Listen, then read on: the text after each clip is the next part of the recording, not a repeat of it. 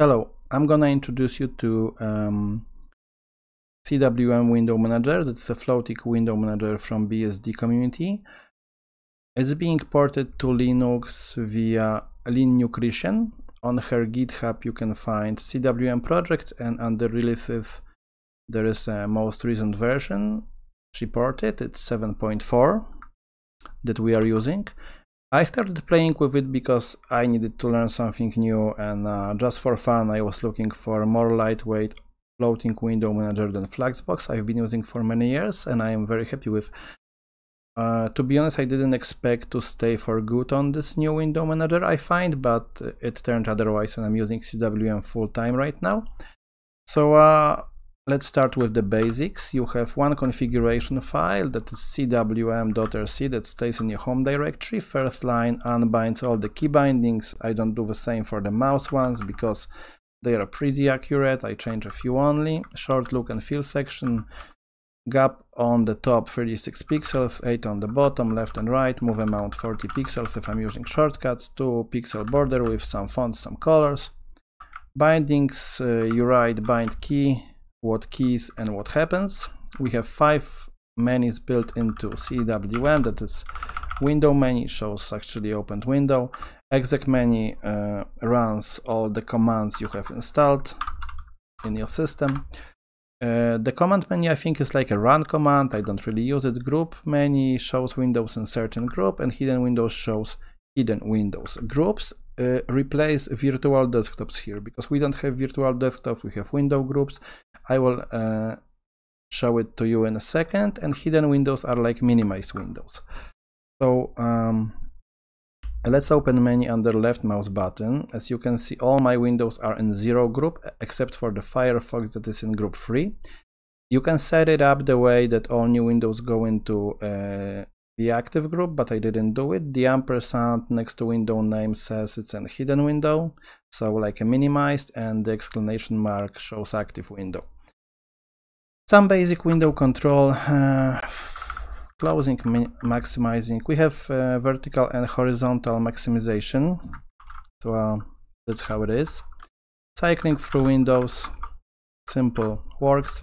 Moving windows left, right, up, down. Snapping windows, and vertical tiling and horizontal. We have this functionality, so let's open 2 more windows and do vertical tiling. If we select different active window and repeat, it goes into master window position, and same for the horizontal setting.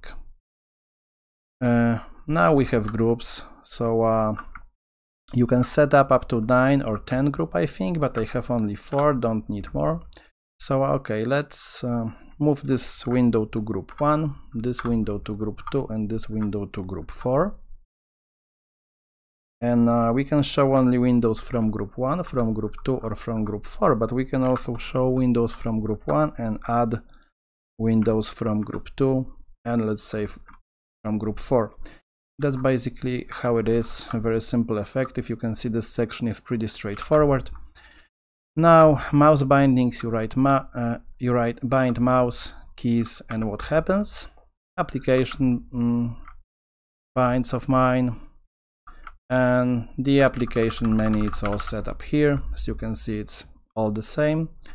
Ignore list is a list of windows that are ignored from the cycling queue and from the window menu. It's based on a VM name setting of the application, yet it didn't work in all cases. In all the cases, in my situation, there is also a third-party patch for CWM by Marcin Lukow. I will leave you the link in the description, that also adds ignoring through VM class setting of the application, and it sorted it for me. You can also use autogroup to move windows into certain groups by default, but I don't use it. What you should know as well when using CWM is that you don't have auto start functionality, and I have come upon the desktop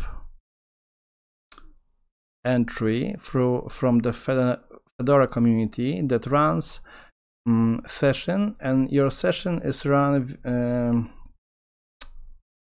through your X session, X clients, or one more file, but I will show it in a second. So this is basically this desktop entry. It's called xinit-compact. You can name it however you want, of course, and xinit-compact script is this. So as you can see, it looks for a file X session, X clients, or etc, X11, xinit, X clients. I'm gonna show you my X session. So it runs this script startup sh. It's not a part of a CWM configuration. It's all my setting. So the folder .config CWM is what I have created. It was not created by CWM itself. So basically, here I have all my startup applications like Xmober and stuff, and at the end it runs CWM. So normal stuff. That's how I sorted out to start with CWM.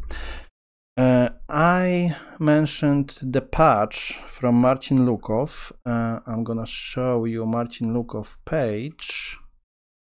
Yeah, so here I will also leave you a link in the description. He wrote several patches for CWM according Windows movement, Windows resizing, menu customization, and stuff.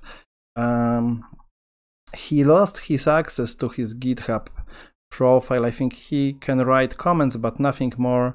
That's what he told me. I spoke with him, and he wrote this patch. I asked him to fix the signal behavior. Of course, I will leave the link. Other patches for CWM are made for Vadik, yet I didn't use his work. Please remember that not every patch will work with the line export of CWM. Some of them may only work on the version for the BSD. So yeah, I think that's it.